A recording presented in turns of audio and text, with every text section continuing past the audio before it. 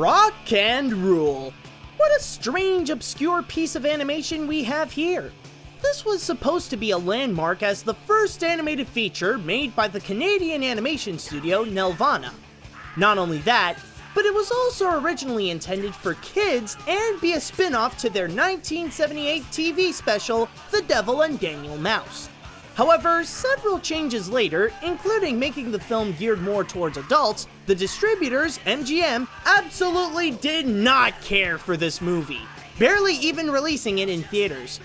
Thank God that Nelvana would pick themselves back up by making animated kids shows afterwards, because otherwise, they would have been dead.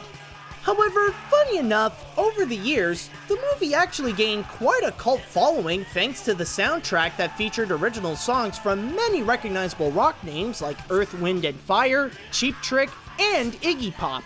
So now that Rock and Rule is finally given the spotlight here, will it probably hold on to the title as the first ever Canadian animated feature in English, or does the movie not rock nor rule?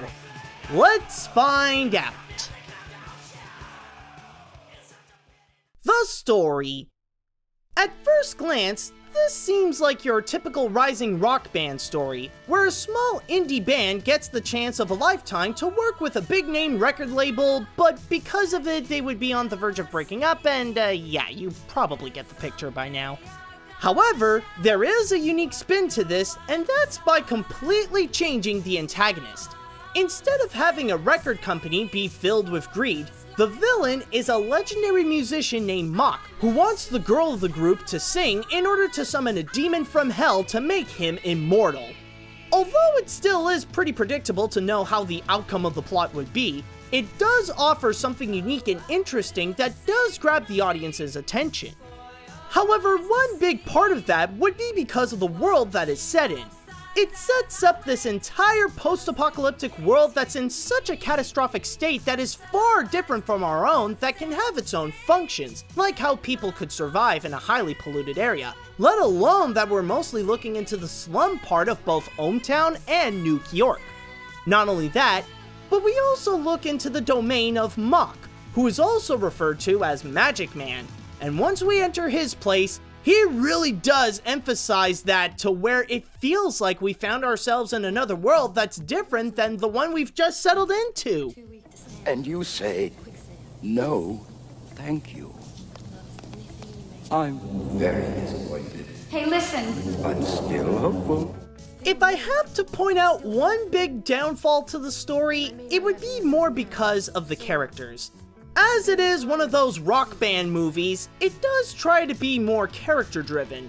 But I'll get more into that later, but I'll just say now that while some of the characters do make this enjoyable, others make it also feel intolerable. The story does set up this pretty awesome world with some exciting stuff happening, but it's more what's going on in that world that's less stellar. The animation. Considering that this is coming from a Canadian animation studio who's known for making animated TV shows for kids, I'm surprised that they came out with a quality this good. I mean, when you look into the character animation and the way that they move, it's actually very smooth and realistic. Maybe some rotoscoping was done on some characters, but this showed that some highly talented animators got into work on this project. But I just want to get this little thing out of the way. One thing that does seem odd here is the mouth movements of Mock. He's constantly puckering his lips to where it looks like they're trying to pop out of his face. Bring on the Edison balls. Oh, I'm sure you're into reaching new levels of consciousness. But enough about that little weird thing. Let's get on to the backgrounds, which looks like a dirty mess. Oh, don't take that as a bad thing. That's what the crew was aiming for. The places that the characters go to, like ohmTown and New York, feel more like a toxic area. A place where you'd most likely meet someone that's really shady, or you question how healthy the air is in there. In contrast, you have Mock's place where it feels cleaner, high class, and everything is more in order with more use of color. Also, considering that it is from the early 1980s and is heavily themed with music, it does have its music video tendencies and use the latest technology at the time, which in this case is computer animation. Luckily though, it knows how to work within its limits. But then you have the designs. What it's trying to go for is kind of something like out of a Disney cartoon where everyone is this animalistic humanoid where they either have big ears and a muzzle or just the tip of their noses are darker.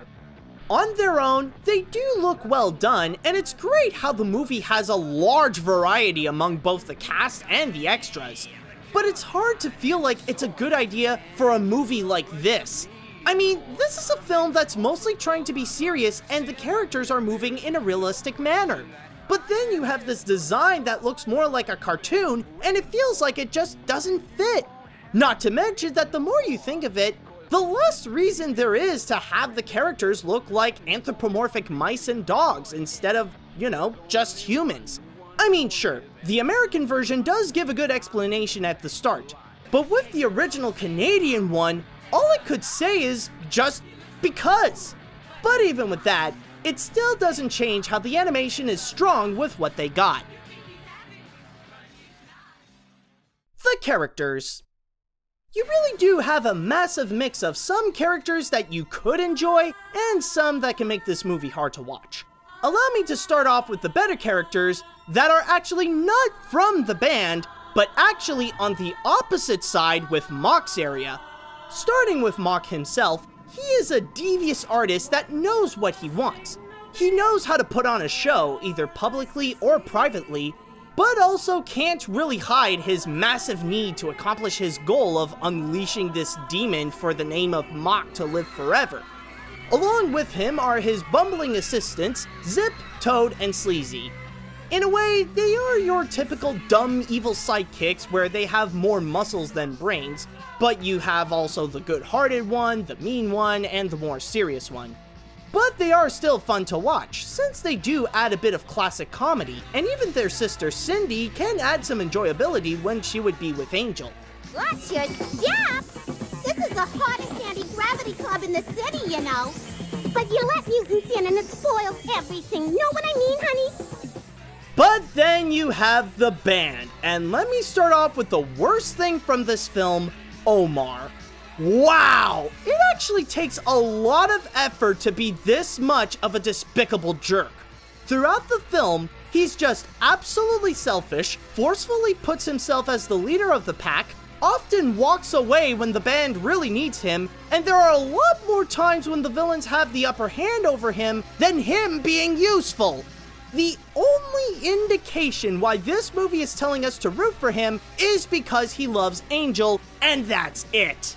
And the others don't really offer anything special either. Dizzy is the brains, Stretch is the goofball, and Angel is the strong, good-hearted girl that's also a bit of a damsel in distress. And that's the biggest problem about these characters. Almost all of them are one-dimensional with not much to offer other than Mock, his thugs, and maybe Angel. When they're not good, they really do bring the movie down. I can forgive this movie for some enjoyable characters, but some of the good guys here really do leave you with a bad taste.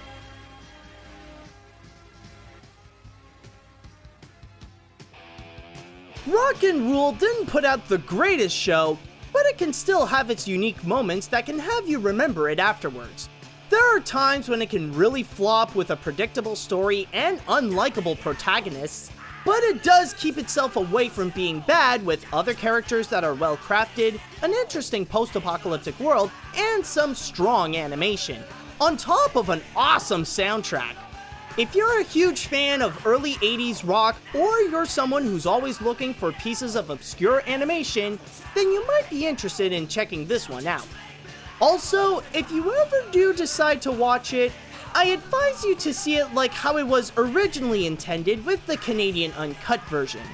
The differences between this one and the American version is that there are some scenes that are extended, it has the original voice of Omar, and the audio is a lot cleaner. Will it make the movie better? Most likely not. But the best way to describe this is that it's an, interesting find.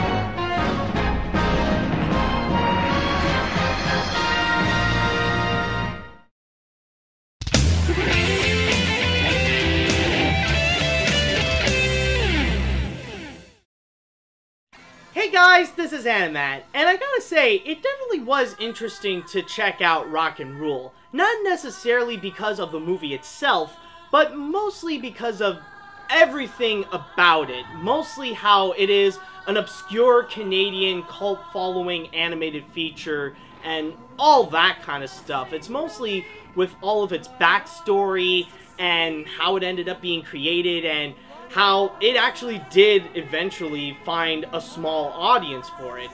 And honestly, it is actually pretty tough for me to try to figure out how the movie itself would actually be a cult following. It definitely does have a lot of its flaws, but I will say at the same time, there are definitely some good things to mention about it. Like, of course, a lot of the animation is fantastic. Then also, the soundtrack is purely awesome. Like, honestly, if there's anything that really does deserve to get a cult following from Rock and Rule, it would have to be from the soundtrack. But, yeah, I would say, though, that in terms of its mark in animation history, I guess with Rock and Rule, it's one of those examples of that quick trend that actually happened somewhere between the late 70s and the early 80s. And what I'm talking about is that there was a little bit of a trend where animated features wanted to take themselves a lot more seriously. Like, this was during a really dark time for Disney, and animation wants to prove themselves that they could be much more than just being a Disney animated feature. So they would end up incorporating a lot more adult tones, and in fact it would actually be a lot less of a comedy. Or if it is a comedy, then they wouldn't mind to go a little bit more risque with it.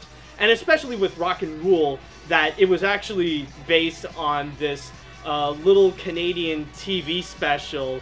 And when you actually do compare both of them, like with Daniel Mouse and Rock and Rule, it's like godforsaken night and day, but you can still see the godforsaken connections.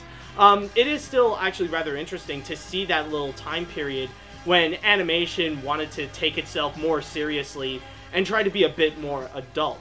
Another great example of an animated feature that was during that time period where it wants to be a little bit more serious and it does try to incorporate a little bit of some adult tones would have to be Don Bluth's The Secret of NIMH.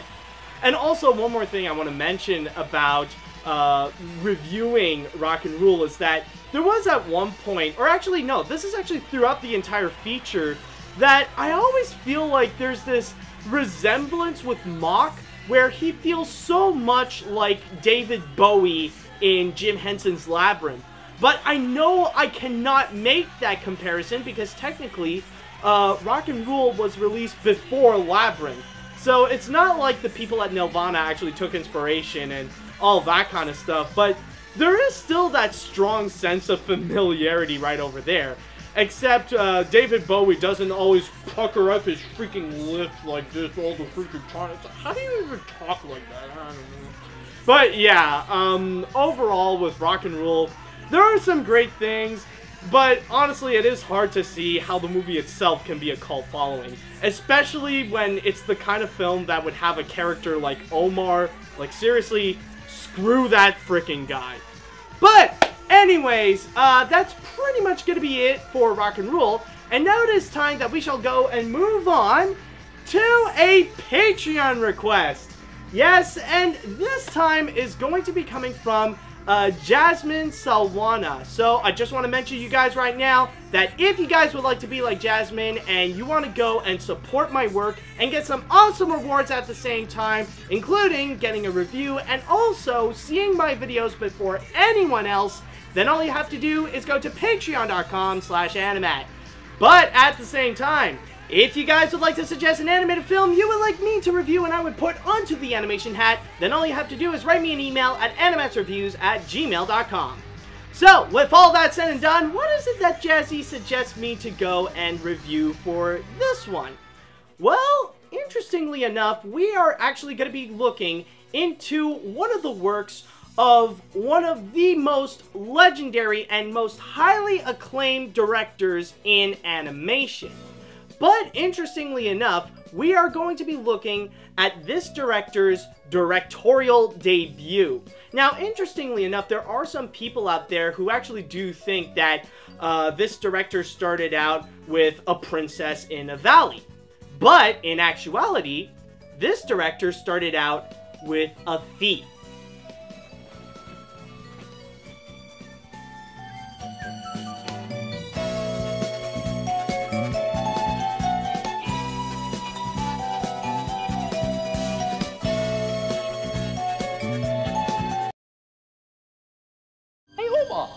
I just had this crazy dream where you were a real nice guy. Get serious,